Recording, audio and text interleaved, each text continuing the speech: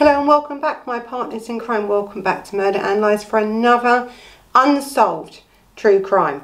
Now, as you know, we've been going on, haven't we, for the last few days, and we're going to continue on up until about the 20th of December, highlighting these cases of the missing that really have still never been found. There is no evidence, so it's really important, if you know anything about any of these cases that we're discussing, that you know, on each of the, I think, videos, there's all different places where you can contact.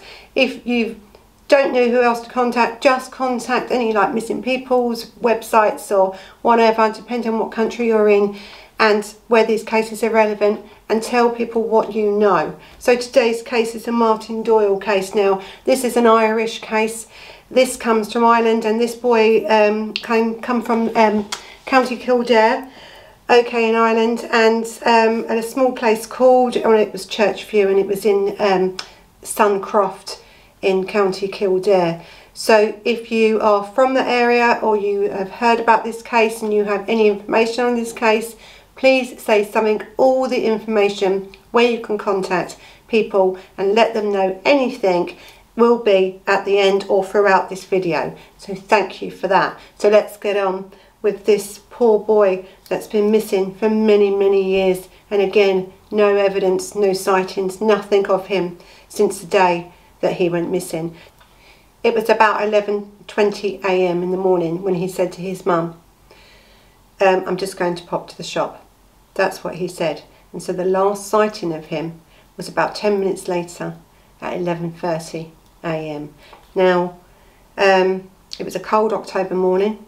Right, so it's the 4th of October, cold. It's cold in England, cold in Ireland, you know, it's cold in most places. Now this boy decided to leave the house without even taking a jacket. I'm just going to pop to the shop, but he'd left his wallet there, you see, with his card in it and everything. Now, listen, my husband does. He often says, I'm just going to walk up the shop, and it's literally up the shop, probably as close as this shop was to his home. I'm just going to walk up the shop. They don't always want to take their wallet. They may just have a few pounds or something on them, and they potter off up the shop and come back. So that's what he could have done, because on his card, you see, was his last week's wages had just been paid, and that card till this day has never been used. So there's issues there with this case, isn't there? But the last sighting, as I say, was about 11:30 a.m, 10 minutes after he left his family home to go to the shop.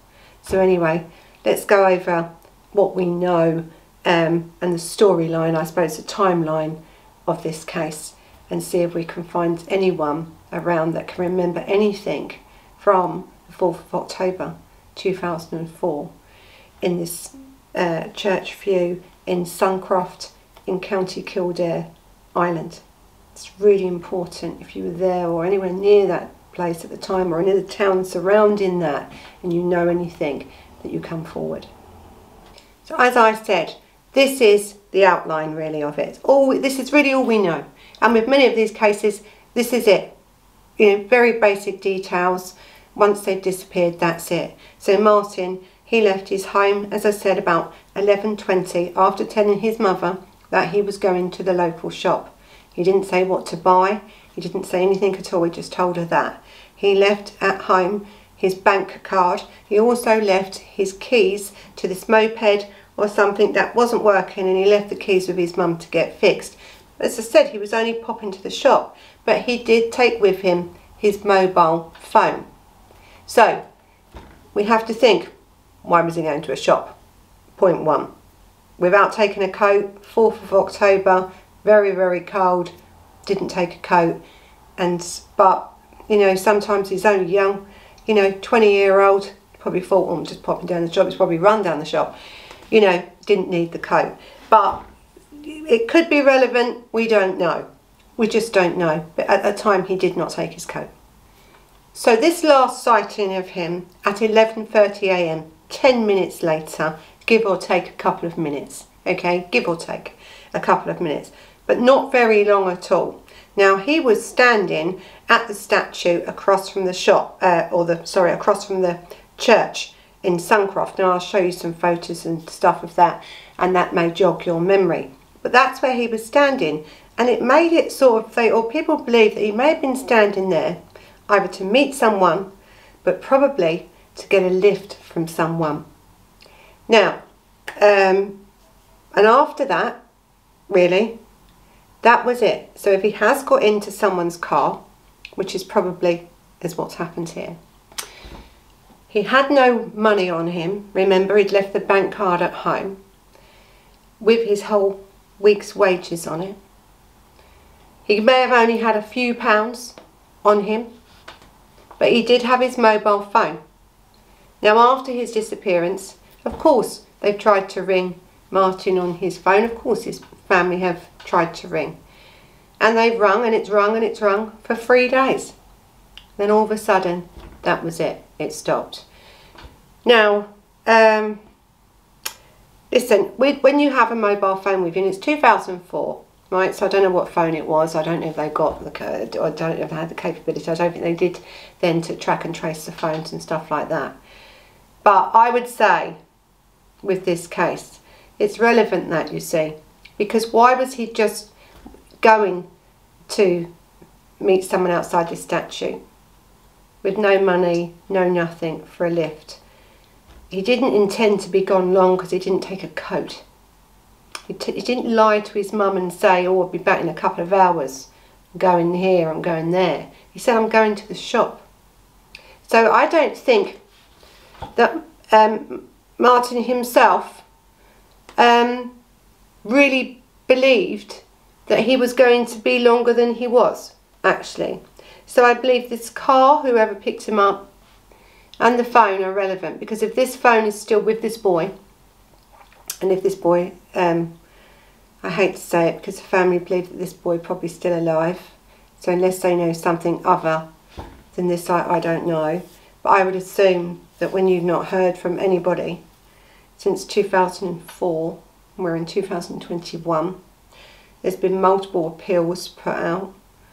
The Garda police have searched everywhere, and the Garda police are the Irish police in Ireland. They're called the Garda. Now, they've searched everywhere, and they have no trace of this lad. The family have done multiple appeals. So I would say if this boy was probably not abducted, because he was 20-year-old, I think he may have willingly gone with this person in this car. Maybe he'd arranged to meet this person in this car. Something may have happened, something may have gone wrong, a fight may have ensued. You know, we don't know, it could have been drugs, it could have been any reason at all why he was meeting someone and didn't need it or find it necessary to take a coat and his bank stuff and everything with him. So something's happened to Martin.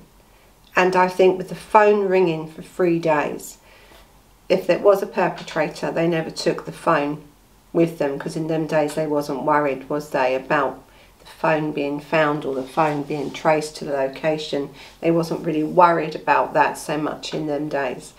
And we are talking about Ireland, and it's quite a rural area as well. You know, it doesn't take you long to drive out of these villages into, you know, places where it would be very difficult to find a body.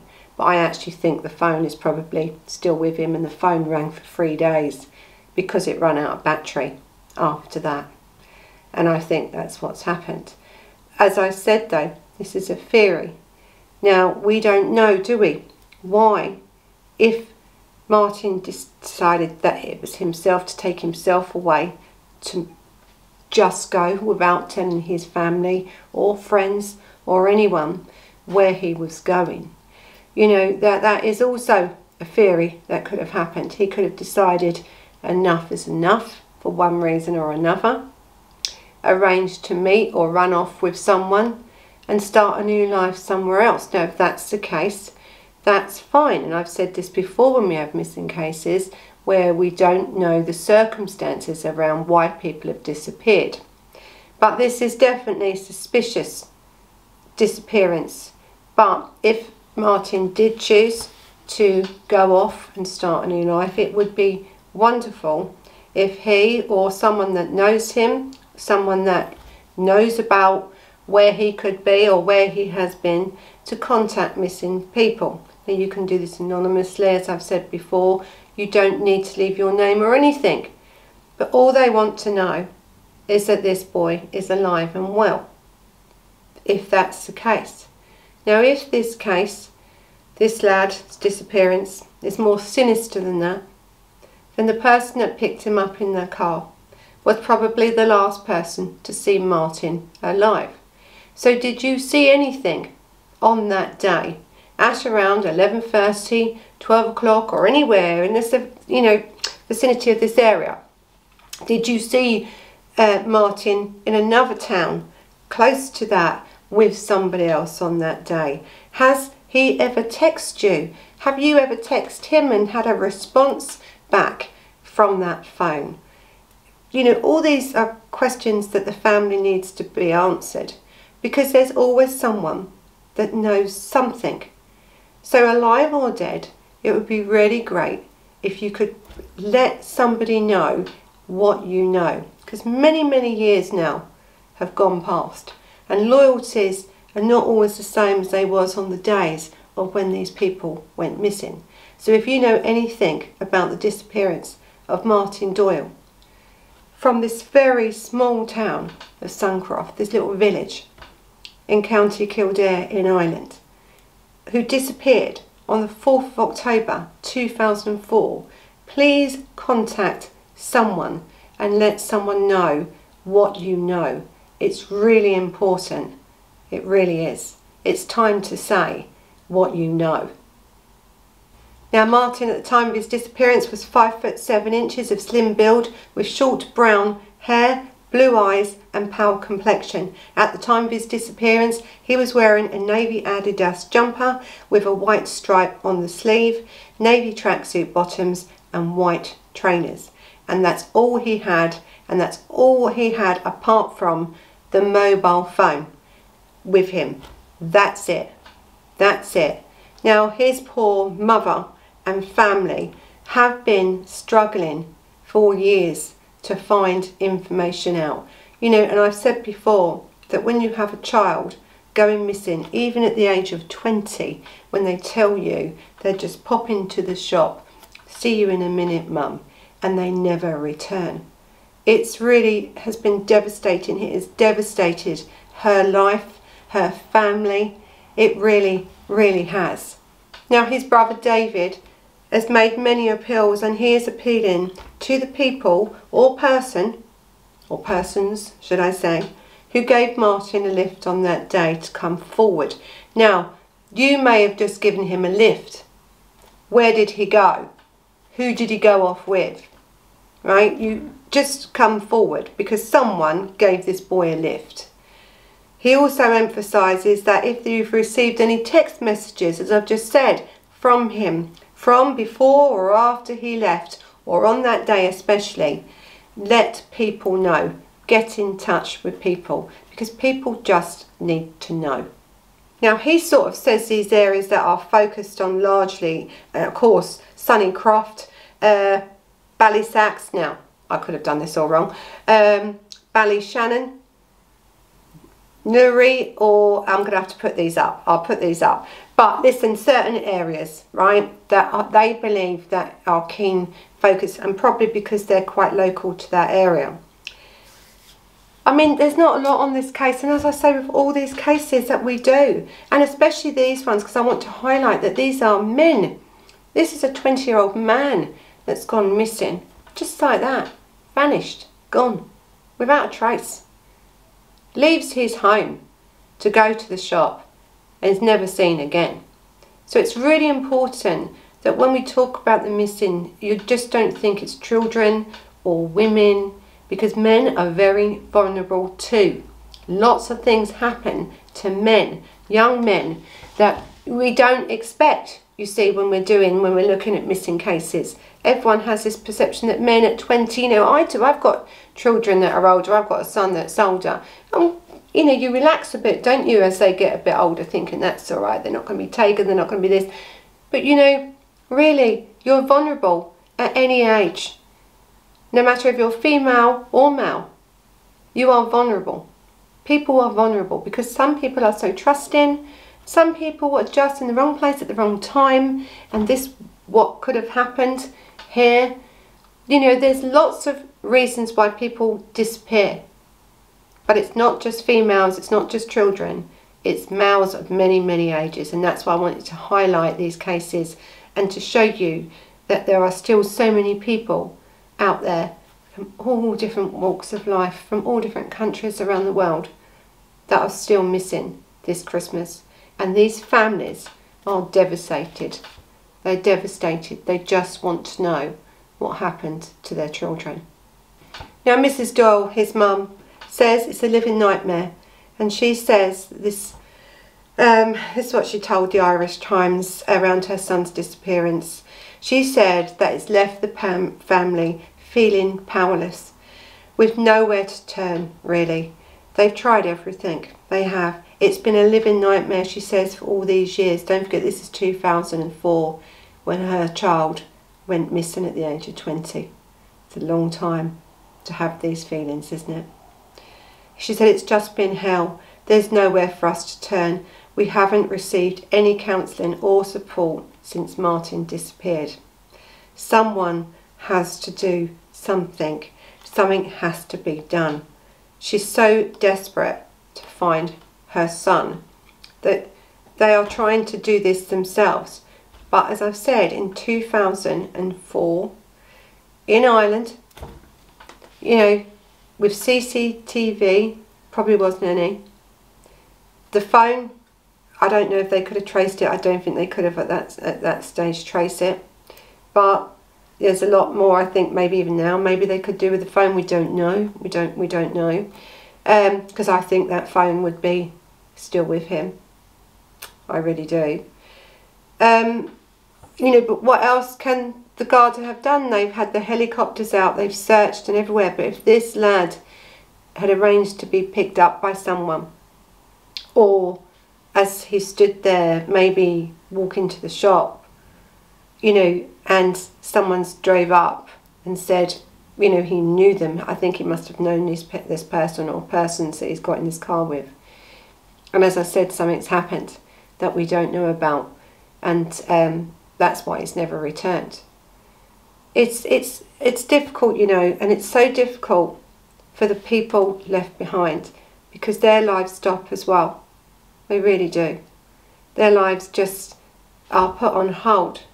It's like going in slow motion, and that's how a lot of people that have missing, you know, I've had family members and loved ones that are missing describe it. It's like you're living life, but you're living it in slow motion. It's this grieving process. Now, many people believe that their children are still alive and they're going to walk through that door and everything's going to be great in the end, because that's how they cope. And we've spoke about this before. That's that coping mechanism that you need, actually, to probably continue to wake up yourself every morning and get through your daily life. When something like this is hanging over you and hanging over your family, Mrs. Doyle said it creates divorce, it creates trauma in the family, arguments, because you're struggling to understand and comprehend why someone, or why your beloved son, has either left on his own accord and doesn't want to be around you, or has been taken by someone either he knows or he doesn't know and is probably never going to return. Either one is going to affect you in such a way that it's difficult to cope with life. So listen, you know what to do.